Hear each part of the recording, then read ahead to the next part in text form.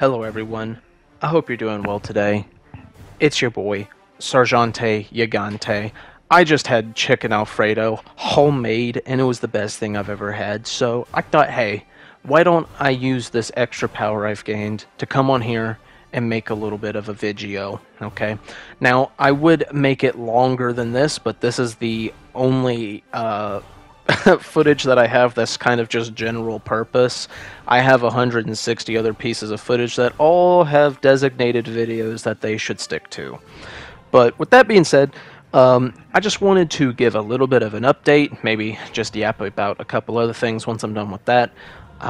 Because obviously I've not been uploading as much as I used to. I was on a crazy grind set there for a while, and then the last couple months I've not been doing as much. I do apologize about that. There's multiple reasons as to why. One reason is that life and finances have been very pressing here recently, not been able to focus on the channel as much, as well as I've just got something going on to where no matter what I do, I'm just very, very tired all the time. So when I finally put something together or stream, it's usually because I'm feeling a bit better. I'm trying to get back on the fitness grind set, which should hopefully increase the productivity of the channel. Past that point, gotta get swole, you feel me? But yeah, that's what's going on there.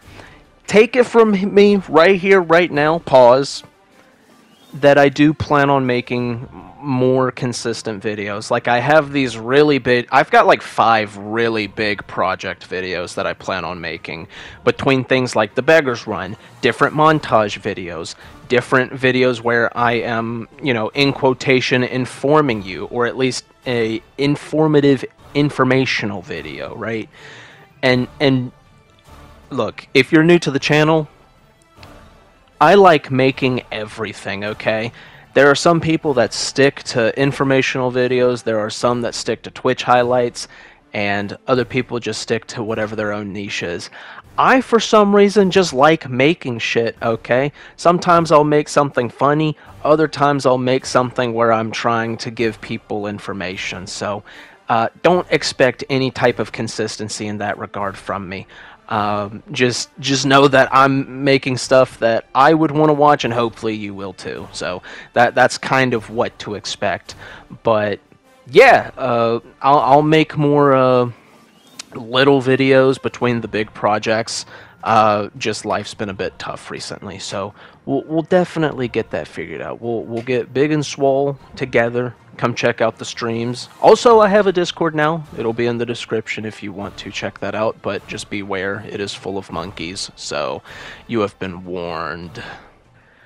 But with that being said, since we have a bit more time left, I wanted to talk a little bit about Elden Ring's PvP in terms of how it's doing right now. Also, pay attention to this clip in the back. I am BGing this guy so bad.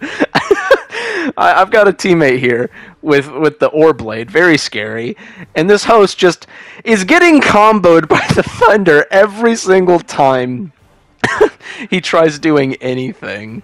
I am literally being the most obnoxious motherfucker on planet Earth right now. Yeah, cheese dude.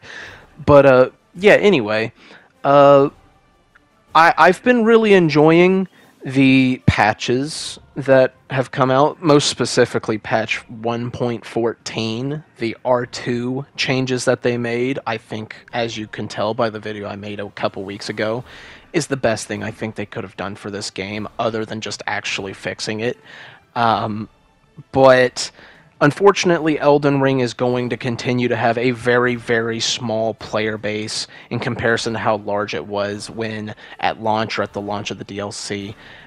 As long as the Taunter's Tongue is not fixed, everybody mentions it. Everybody mentions it. Everybody does. Thank you, Donald Trump, for showing up randomly. Yeah, as long as that's not fixed, the game's going to have very little player base, because just a ton of people leave because it's not fun invading, and then a lot of gankers leave because there's not enough invaders. And so, now, you can go to certain rune levels where there's still a lot of people. Like, I hear that max level brackets have a ton of activity for some fucking reason. I don't understand that.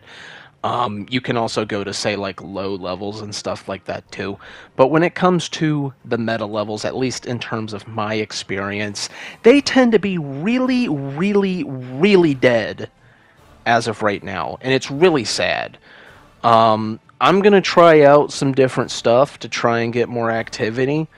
I still have my rune level 80 character. I love that rune level to pieces. But yeah, when it comes to like the people that linger around the meta level, which is in theory where the most skilled players are supposed to be, because that's where the tournament level is, you would expect that to be the one that's bustling, because when it came to all of the past Souls games, that was the case. But it's not even just the Taunter's Tongue and whatnot, it's also just the fact that there's a ton of cheaters at meta level. There's never ever been another soul level, a rune level, that I will run into someone that's got fucking spinning slash on the fingerprint shield. Like, what is that? You know, like, there's a lot of reasons people don't entertain this rune level, which is just sad to see.